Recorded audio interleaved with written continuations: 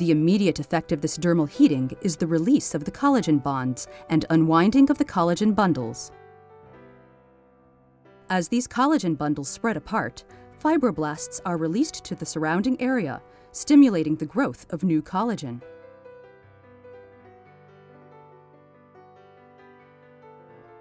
This remodeling or reorganization of collagen bundles results in a thickening of the dermal layer, skin tightening, and improvement in skin surface texture over time.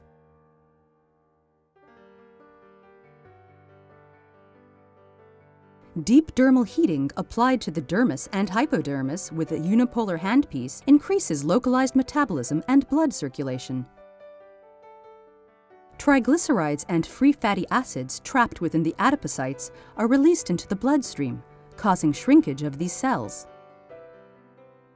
In addition, toxins that may have accumulated in the intercellular fluid are drained out to the lymph system, cleansing and refreshing the cellular environment. The combination of these processes results in reduction in the size of the adipocytes in the hypodermis, improved quality and integrity of the connective tissues, and reduction in cellulite.